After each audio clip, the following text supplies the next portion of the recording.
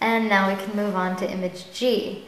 And in image G, we're going to stick this short frame right on the top of this setup.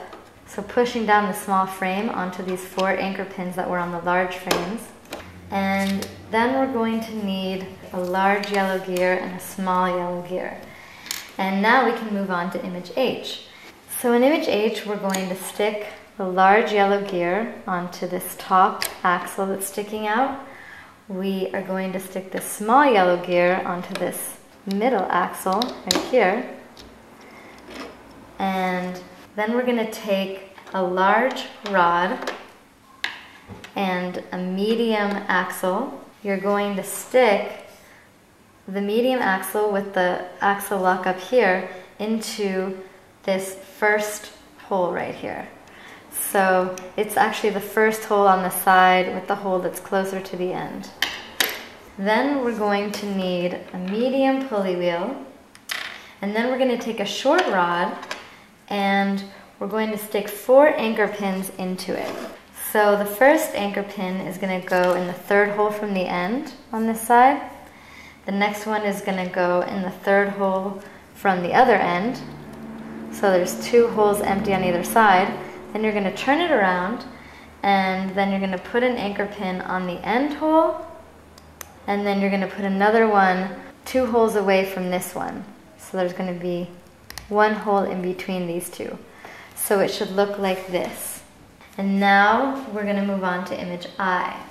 And in image I, we're going to take a short frame and we're going to stick it right where these 2 anchor pins are coming through in the 3rd hole from the end.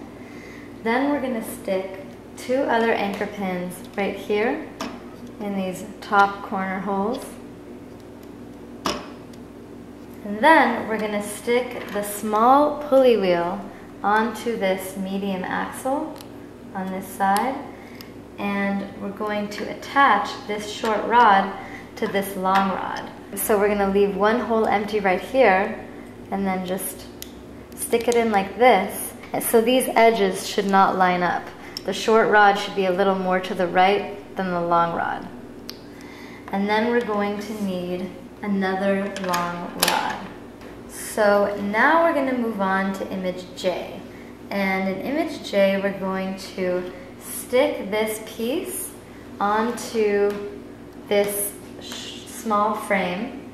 And with the long rod closer to us and the short rod in between the long rod and the small frame, we're going to stick this on like this so that the edges of this short frame and this long rod line up, and then this short rod is a little bit to the right. Now we are going to take a short rod and we're going to stick a joint pin into it on the end hole. And then you're going to stick that joint pin into the end hole on the long rod, into the hole that's closer to this end with this little piece on it. Then we're going to take the string and bring it up through the small frame right here, and then bring it around the pulley wheel, and then just let it hang.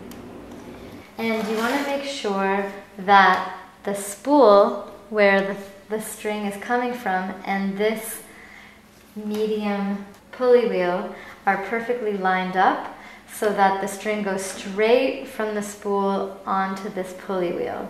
And now we're going to move on to image K. And in image K, we're going to stick this long rod onto these anchor pins. You want to stick it into the 3rd and 4th holes right here so that you have 2 holes hanging off, including this hole with the joint pin on it. And there should be 2 holes hanging off of this side, and the side that you see is the side with the hole that's farther from the end. Then you're going to take this short rod up and connect it to this medium axle. So you might have to push this axle through so that the short rod can reach it, like that. And now we're going to move on to image L. And in image L, you're going to attach this string to the wheels. So you might have to get more string onto this loop in order to make it hang.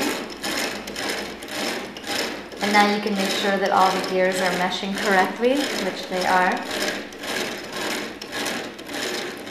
You want this large gear to mesh with this small gear, and you want this small gear to mesh with this large gear. So once you feel like you have only enough string to tie through the tires, you're going to put the string through the holes in the tires, and then you can tie it.